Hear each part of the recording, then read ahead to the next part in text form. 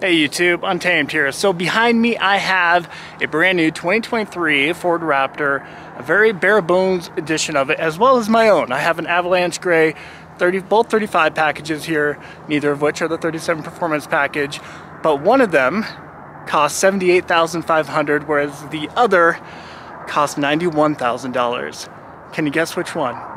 So mine here has an MSRP, had an MSRP of $84,500, whereas this one here has an MSRP of just under $81,000. But this particular dealership, you can kind of see it back there, Kengar Ford in Cheyenne, Wyoming, my hometown of Wyoming, a hometown of 65,000 people in a state of 585,000 people. You'd think they would care a little bit more about, you know, building a loyal customer base, earning returning customers. You would think in a community like this, in a state like this, we would get a dealership with that kind of mentality. Unfortunately, that's not the case. They have a $10,000 additional dealer markup on this particular Ford Raptor. And if you're not following the Ford Raptor prices right now, I guess new vehicle prices in general across the board, you would know that that is absolutely ridiculous.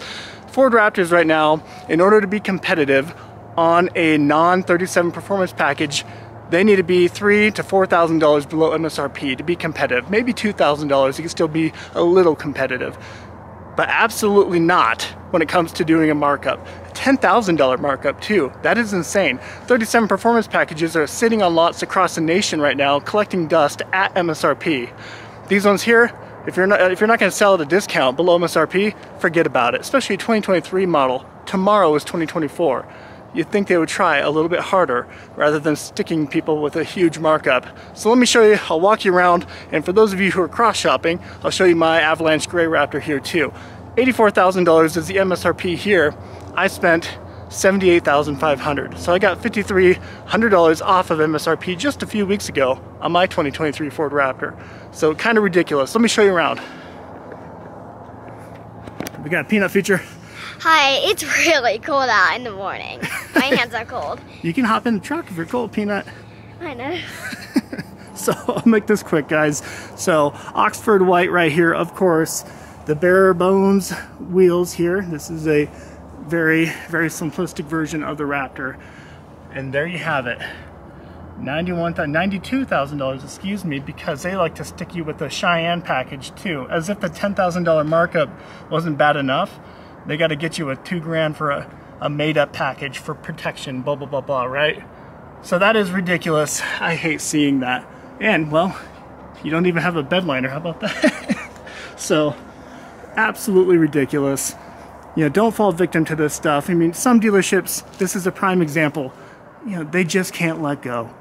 They can't let go of the greedy dealer markups. You know, they were able to successfully deploy them during the pandemic, which I think is awful enough. And because they were able to do that, they refused to let go of them. And that's pathetic to me.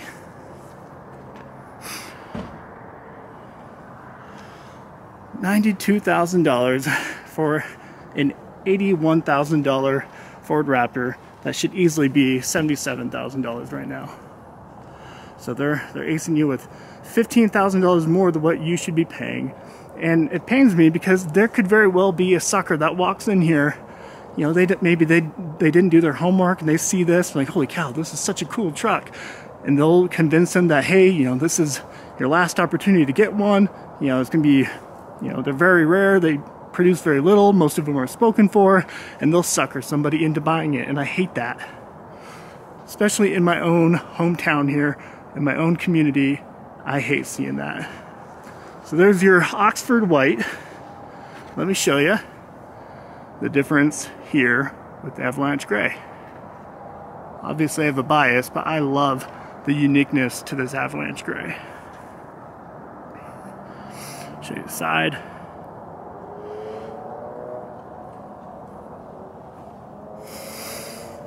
Yeah, especially with the 2024 Ford Raptor right on the horizon. They stopped making the 2023s. They ended production of this a few weeks ago. So the delivery of all the remaining 23s are hitting the lots right now.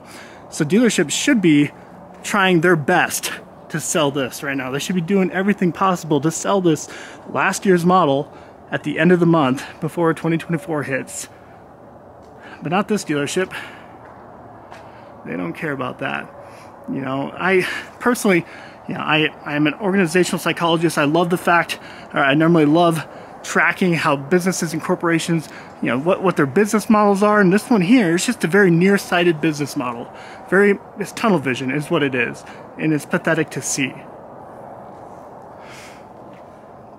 Yeah, you expect a dealership perhaps in like Seattle, Washington, or Chicago, or Miami, or San Francisco. You expect those huge cities to maybe deploy those greedy tactics because they don't care about the customer.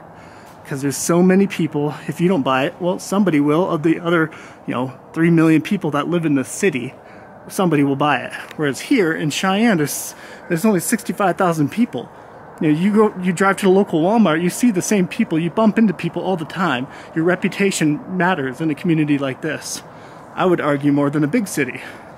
So, definitely a shame to see a dealership in Cheyenne, Wyoming take advantage of their customers. Shame on them. Let me know what your thoughts are. Appreciate you watching as always. Until next time.